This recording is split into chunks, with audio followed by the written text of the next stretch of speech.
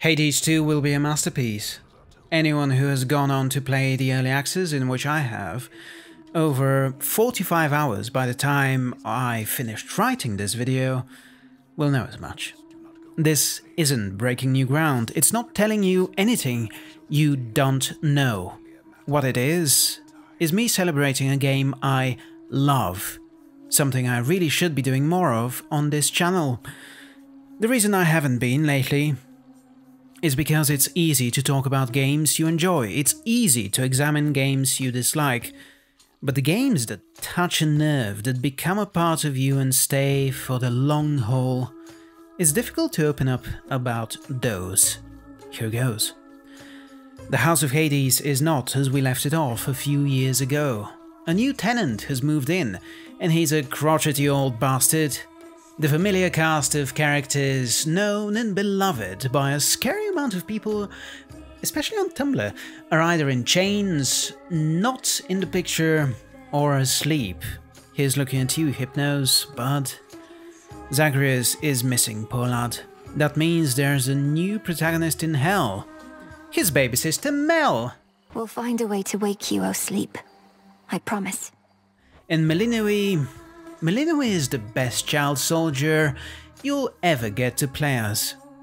Trained in witchcraft by the Chthonic goddess Hecate, Melinoi has but one simple task: to kill time itself.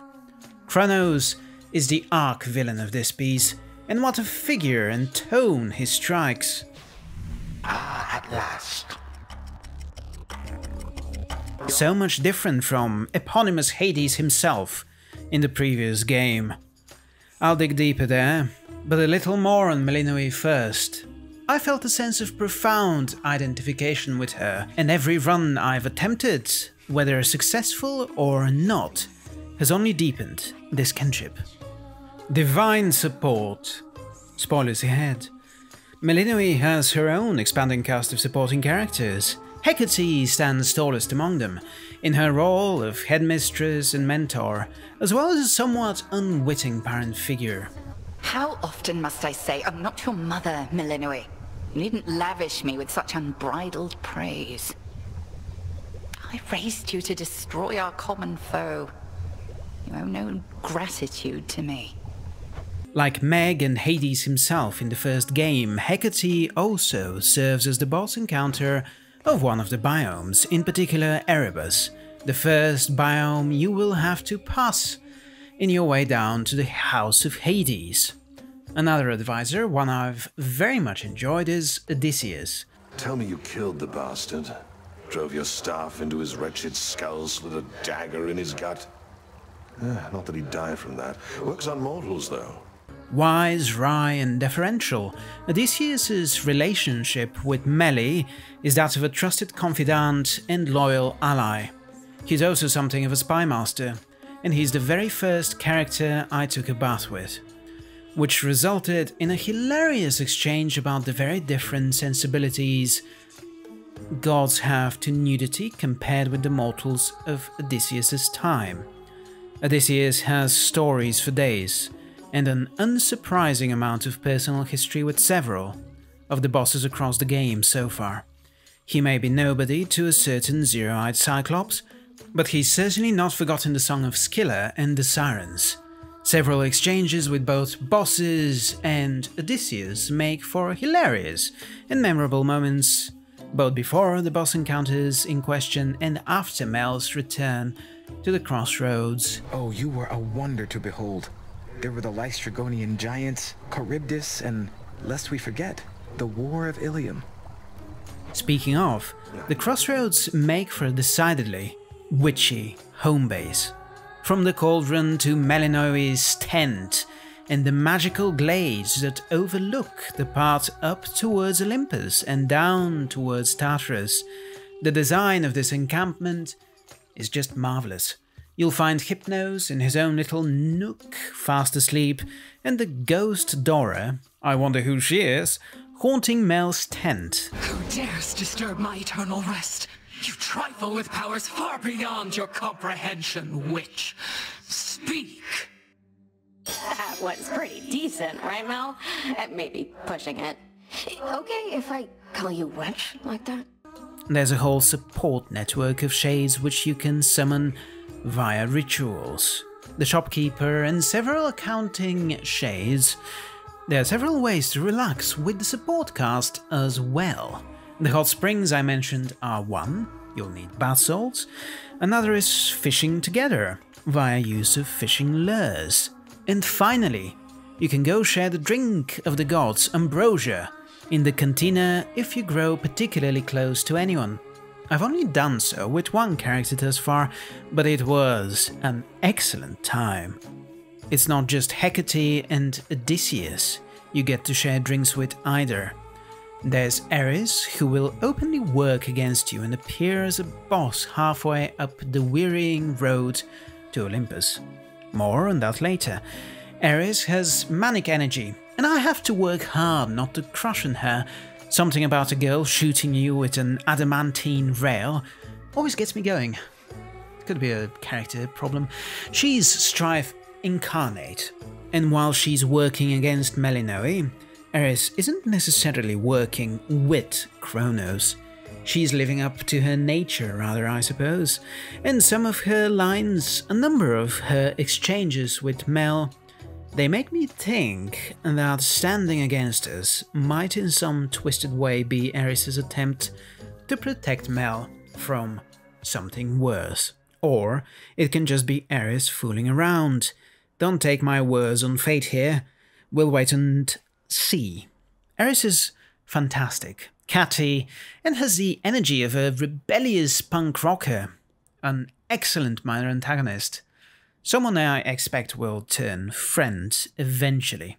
Her sister Nemesis is less antagonist and more a classical foil for Mel. To Kronos? Fine. Got here well before you did. Cleaned up too.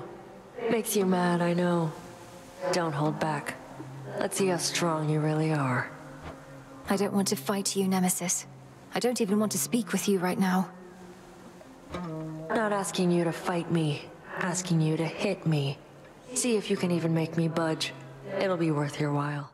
That goes both for appearance. Mel is light, a sorceress witch, though still possessed by godly power, while Nemesis is what we might elegantly refer to as the big woman. The big woman. The latest in a proud tradition that includes such memorable ladies as Lady Dimitrescu. You know what I speak of, you degenerates. What's more, Nemesis is competition. Despite her post as protector of the crossroads, she'll disobey Hecate and try to make her way down to Tartarus in order to take on the Titan all by her lonesome. In the process, Mel has the chance to tank her hits for awards, to compete to see who can slay more enemies over 100 gold's worth of a wager. There is more. Nemesis might make way for the chamber whose reward you want, or she might have gotten into a chamber you're heading to first and cleaned it out already. Nemesis can be frustrating. It's clear she aims to be. She's angry at Mel, and it's so easy to get angry right back at her. Beyond those surface level emotions, or maybe because of them, Nemesis is such a compelling character.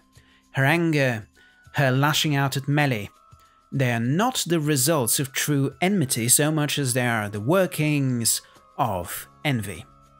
Nemesis wants to be in Mel's place. She wants to be the one to take on Kronos.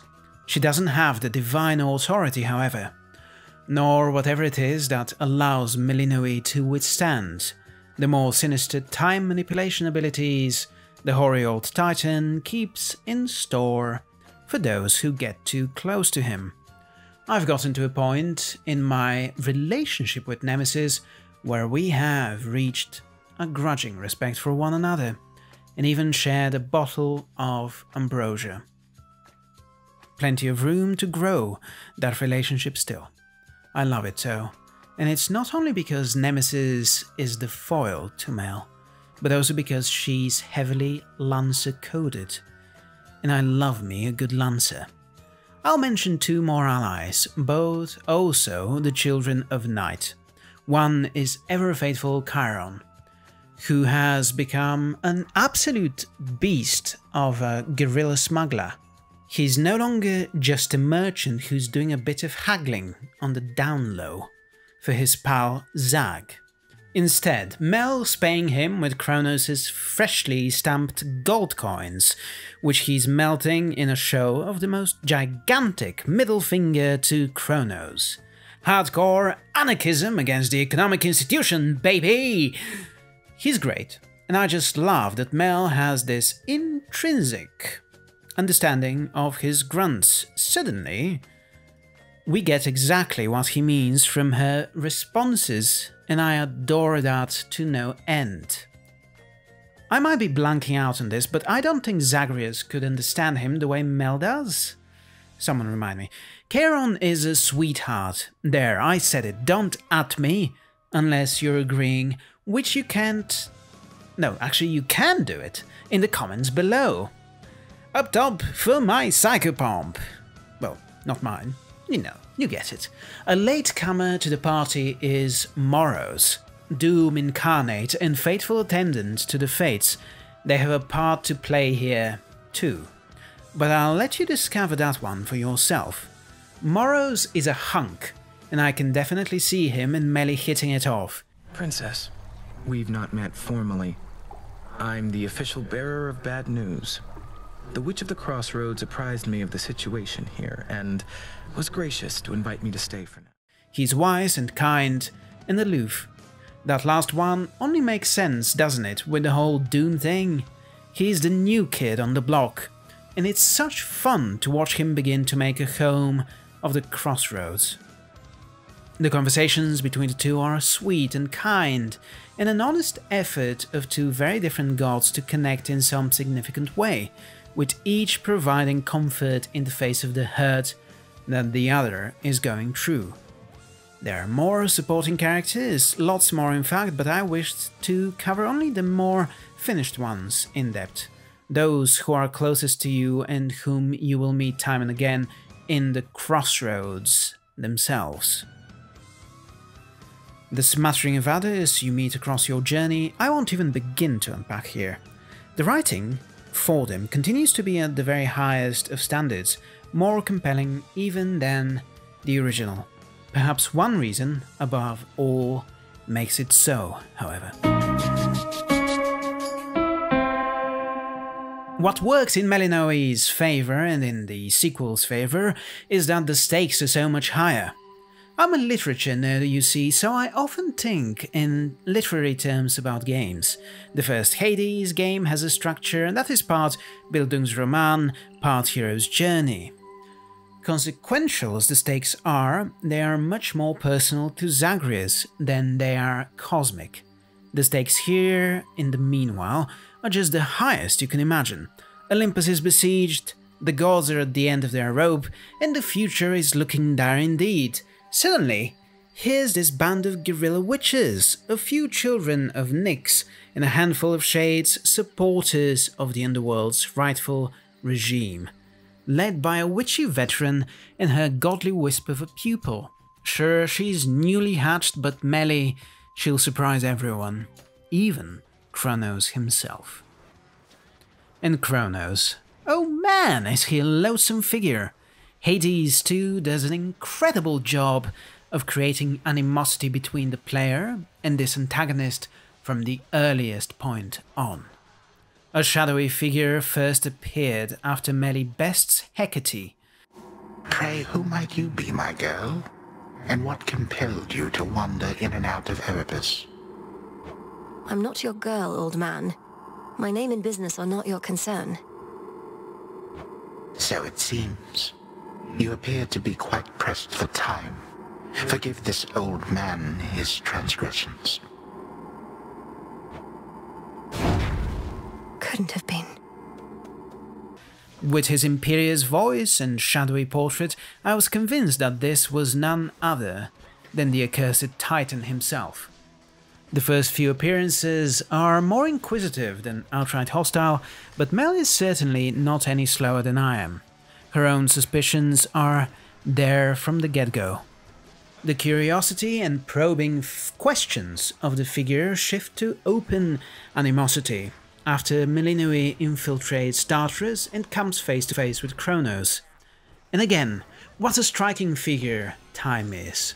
He is almost a foil to Hades in the first game, where the god of the dead was gruff, a man of few words, violent and harsh, but without ever appearing brutal. Kronos strikes a far more sinister note. He is soft-spoken but sly, and prone to fits of rage that are scarier to me than were Hades' own when I faced him with Zagreus. What helps cement him as a villain even further is that the boss fights with Kronos are so bloody difficult. It's not just me either. People on the subreddit are having a hard time. In 45 hours, I've only gotten the best of him 5 times? 5 times! By way of comparison, I once had a running score of either 18 or 21 consequent successful runs against Hades as Zagreus. Grandpappy is not messing around, y'all.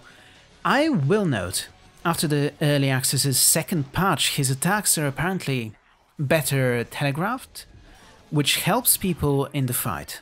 Lack of clarity as to some of his attack animations was certainly an issue at the get-go.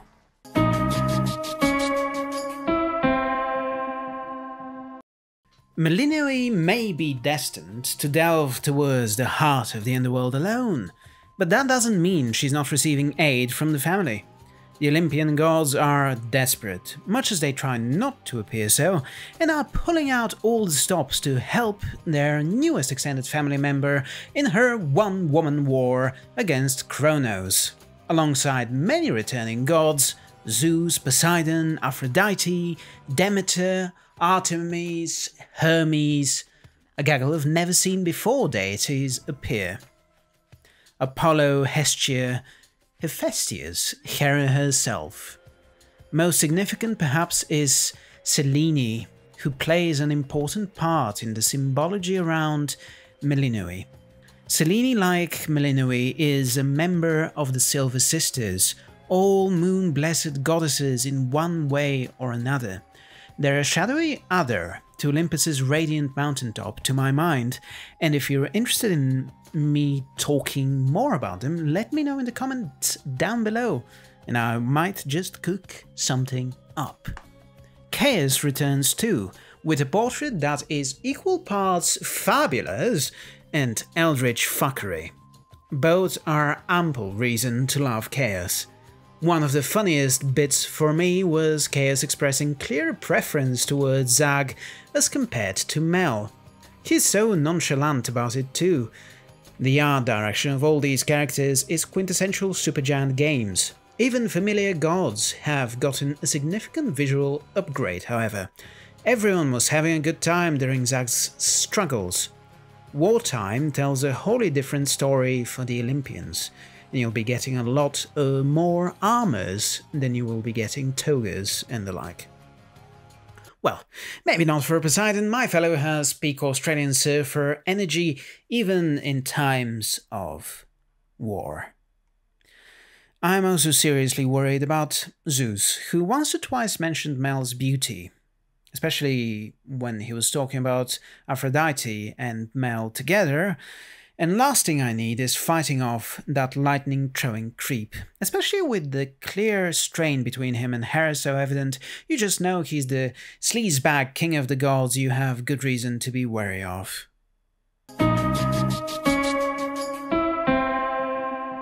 From early on, it's clear that Olympus is in trouble. Hardly surprising then that Mel's relatives are calling for her to come join them up on high in the protection of their stronghold. But wasn't there a good reason for Zag to be unable to withstand spending a long time on the surface of the mortal world? Indeed, fear not, no one has forgotten this. The workaround is quite elegant, or at least I found it so.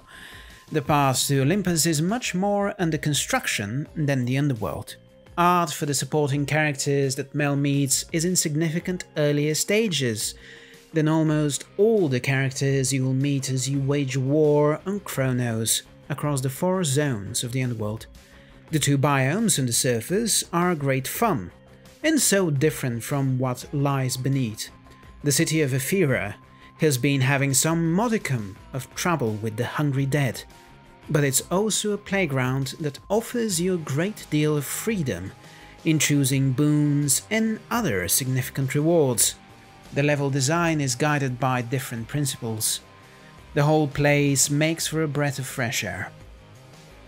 Similarly with the second biome, which sees Mel traverse an endless fleet of the dead as they sail towards Olympus. I just about fell off my chair when I found out the sea these ships are sailing through is the result of Poseidon getting pissy and doing his earthquake shtick. Man practically helped Kronos along in his plans. Got to respect that level of ineptitude. All joking aside, here's the god of the seas and it's probably making life hell for these poor zomboys and zom-girls trying to crash, guided as they are by Kronos' deviant will. I was thinking of doing an in-depth breakdown of the biomes in all their glory, but this script is already overwhelming in its length at near, or actually in fact at this point over 3000 words. Do let me know if you'd like a companion video on this topic or a look at the boons and weapons. There's so much to talk about with Hades 2, and I'd happily yap all day long about it. Supergiant Games isn't messing around. There's a way to go yet, of course. The plot has only just begun to develop in a way. That said, so many other elements of the story, interactions and quest lines are already in place, and Supergiant Games has gone on the record to state that the early access of the game is bigger than Hades 1 was in its original state, which, wow! Thinking about the early access of the first Hades game, I can only admire how far Supergiant has come with this. Beyond the couple of biomes that lead to Olympus, beyond the missing or unfinished artwork of several key and supporting characters, I can think of a few elements I either hope to see or feel are absent. I miss the location, map of the first game. I miss Athena and Ares and Dionysus. But I have no doubt that all of them will make a return in the coming content patches.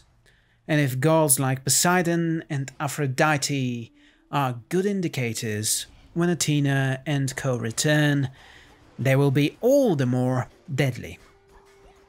And of course they'll be back. Olympus is at war after all, and what better time for both Athena and Ares to shine. And war, well, war runs on drink, let me tell you.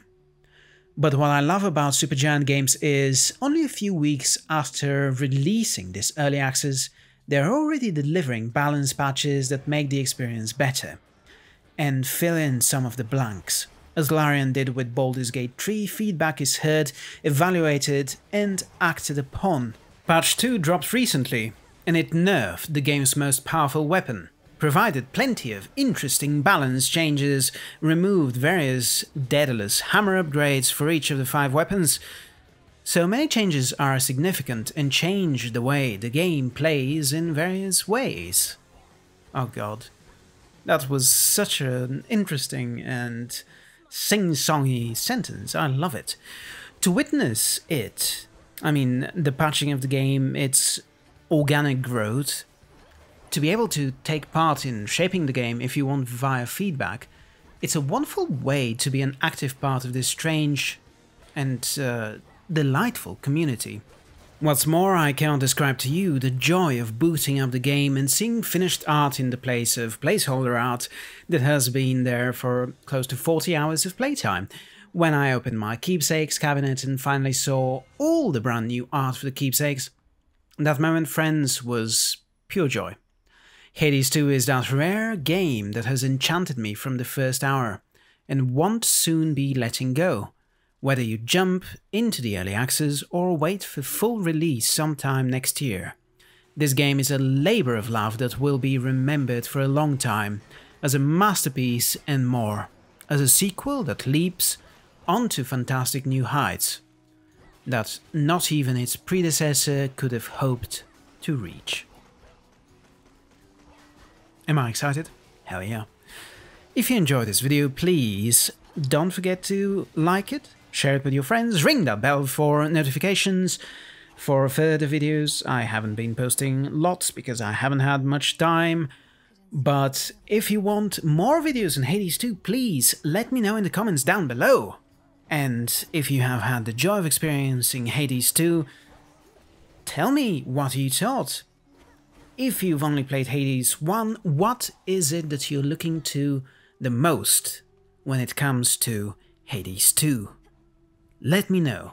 I'm looking forward to starting a conversation, that famous phrase that all YouTubers use without actually caring about the conversation too much. I, however, care.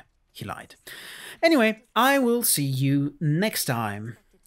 I'm Philip Magnus, you're not. Bye! Kronos. You, little one, do not presume to think your movements are invisible to me. I see you plainly where you stand. A trespass for which you shall suffer, although regrettably not by my hand right now.